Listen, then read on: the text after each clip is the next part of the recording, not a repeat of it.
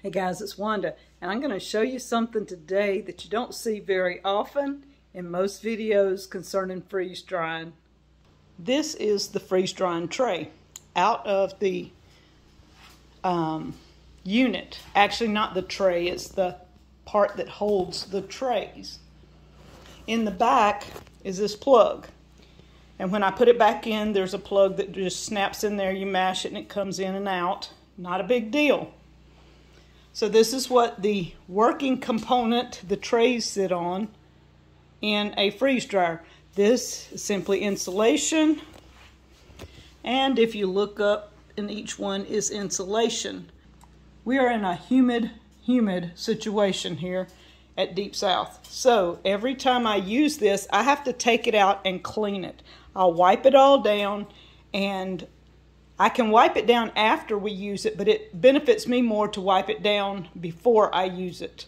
So it doesn't really get dirty. If you can see, it's not really dirty. It's just that the humidity collects. And you see it looks like strings in there. That is what happens in a very humid environment. So pay attention to your freeze dryer if you're in a humid place, and make sure you clean it before you use it.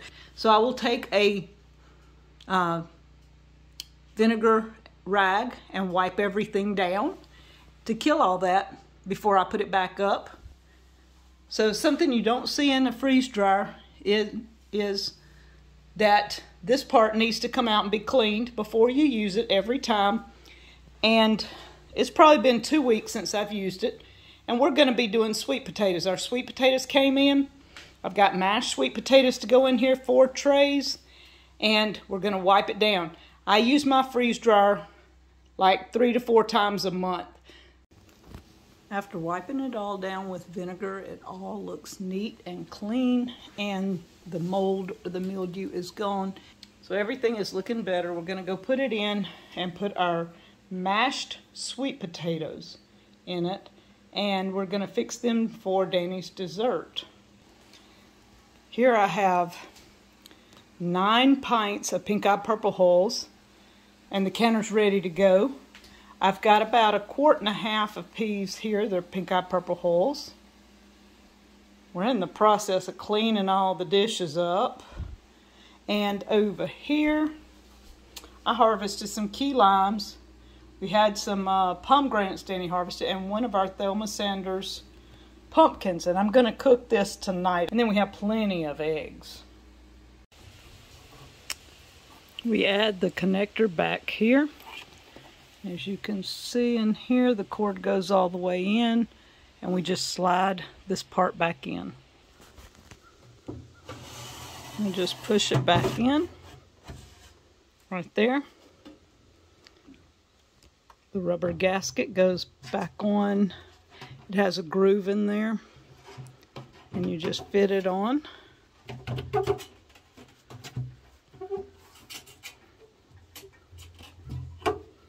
Make sure it's snug,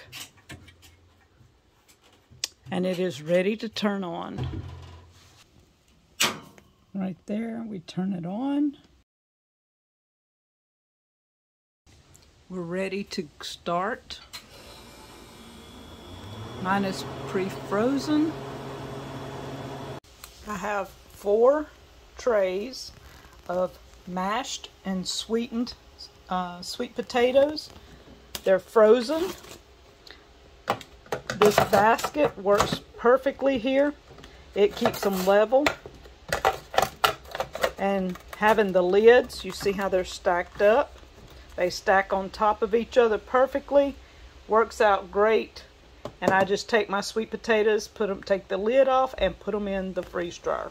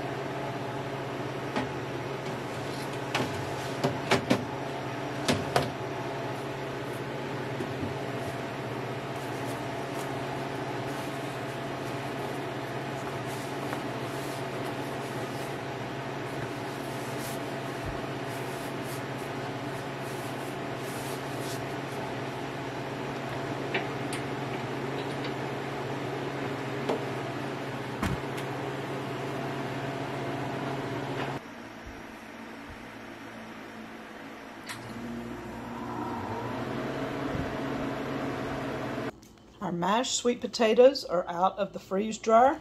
And guys, look, just comes up, and I have the silicone mat under it and it just peels off. Look at that. Now if you can feel any cold in this at all, put it back in and redo. Now I went an extra 6 hours. Looks like a giant square or rectangle Cheeto. And it tastes like sweet potatoes when you put it in your mouth.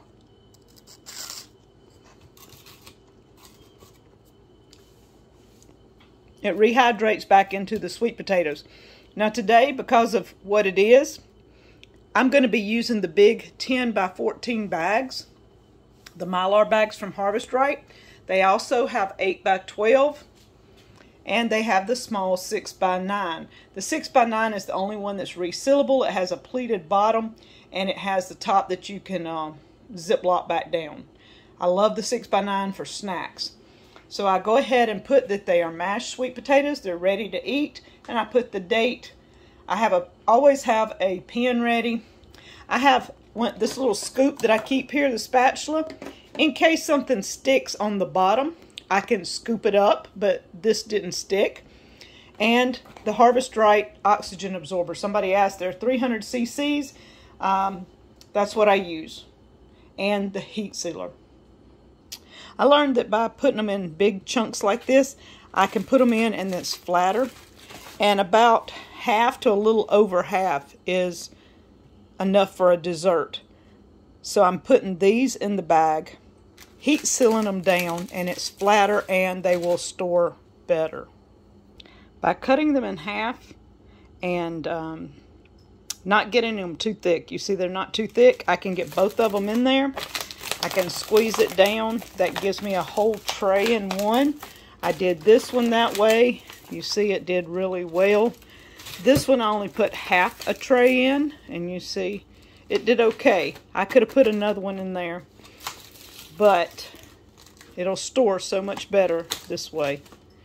One tray, if you don't overfill the tray, will fit down in the large, I guess it's 10 by 14 bags. So the Homestead freeze-dried sweet potatoes, what do I do with them? I only put about maybe 1/4 cup per tray of sugar. So it's not real sweet, it's mainly sweet potato. You can eat it just as it is, freeze-dried, like a crunchy snack, or you can rehydrate it and eat it as mashed sweet potatoes.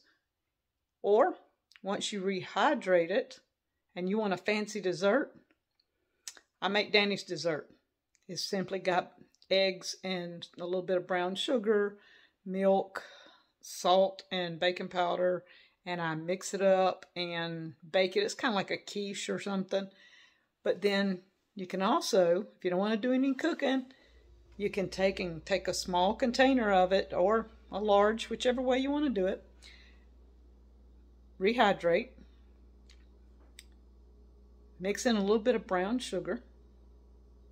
Take you a few pecans and marshmallows and top it on top of it, heat it, and eat. You're ready to eat. It is amazing. During the month of October, Homestead gave us a $100 off coupon. It will be in the description below, so if you're interested in a freeze dryer, check out the description for a link and the coupon for $100 off. So thank you, Homestead freeze dryers, and we're going to keep freeze drying. I got a lot of sweet potatoes. Thank you guys from Deep South Homestead.